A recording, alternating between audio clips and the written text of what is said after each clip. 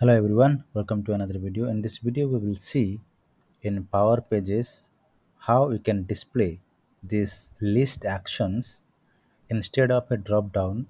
I want to display here inline, right? So that it will display in a different beautiful way without a drop down.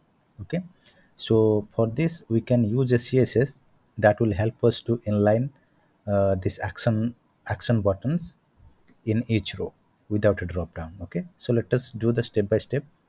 First you have to go to the list and open the list which is displaying there, and in the option set, in the options, here you have to scroll down and navigate to the section where you have added the actions, right?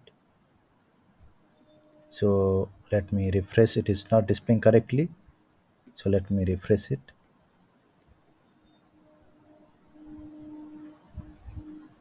And now go to options, and the options in the grid configuration, you will see these are the actions we have enabled: create, edit, delete and view details, right? So these are four actions we have enabled, but create action displays on the top, right? So we do not need to change anything, but for other third three actions we need to enable inline. So what you need to do, you need to just expand this, and instead of button label, static button label, you need to use a font or some style like this. So let me take this is how you can use here. Instead of edit, you have to use span tag and use a font or some class using fa hyphen pencil. You can go to font or some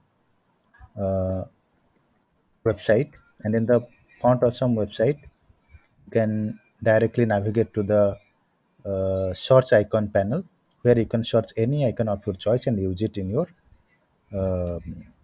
use it in your action step. Okay, for example, let's say I want to search edit. Well, edit, I will find many icons, right?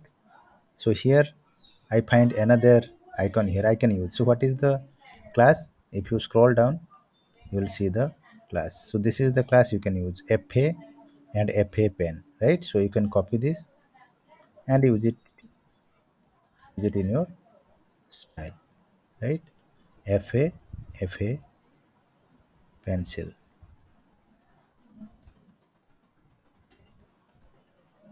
Okay, you can directly use the class, no need to use the high symbol.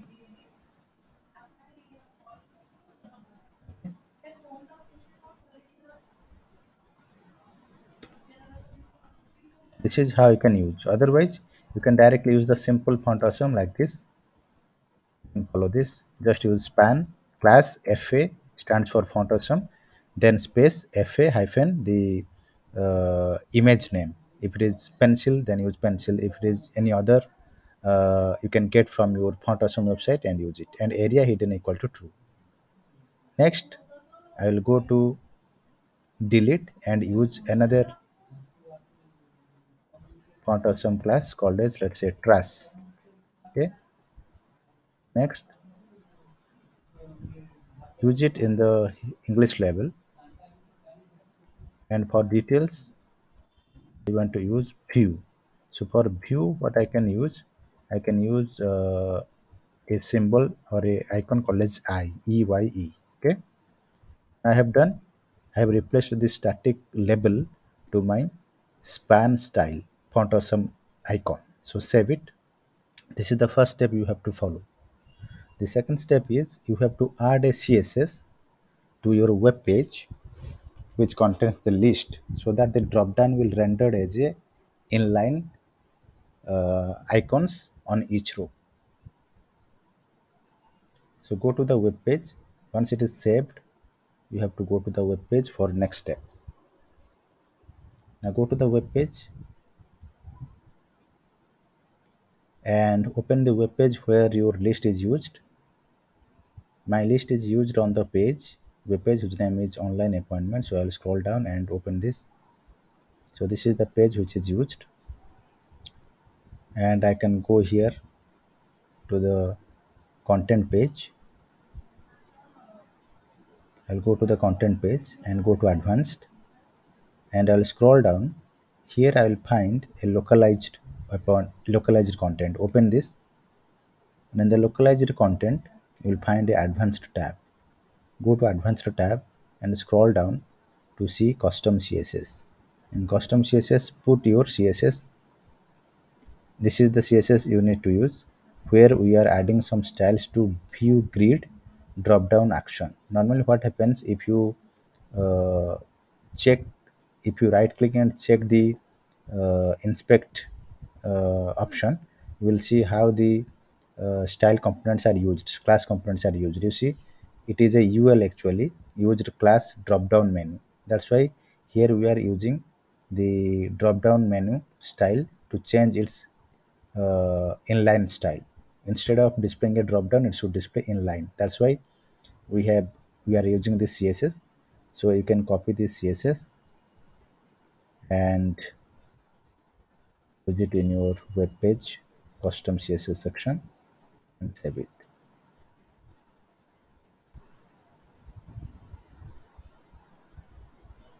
Now, once it is saved, just go to your Power Page Studio and synchronize it.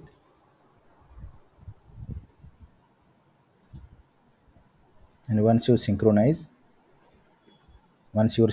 is completed, you can click on preview to see the Power Page in action, and you will see the list will now contain the inline action icons instead of a drop down.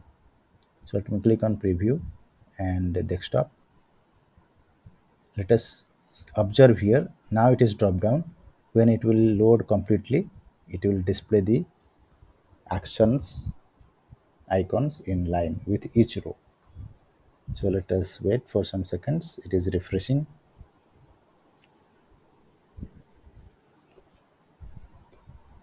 You can take this font or some website to find out any icon of your choice. Okay, just copy the class, CSS class, then use it in your code.